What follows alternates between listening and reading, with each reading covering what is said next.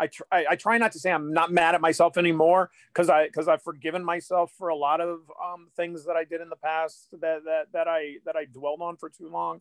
So I I was getting ready to say I'm mad at myself for it, but I'm not, because I've forgiven myself for it. But yes, it was fear that kept me from it. And that would be my message to people is say goodbye to that fear in 2021. Just do it. Those things that we're so scared of, all we got to do is take one step forward and then another step forward, and you realize there's really no reason to be scared.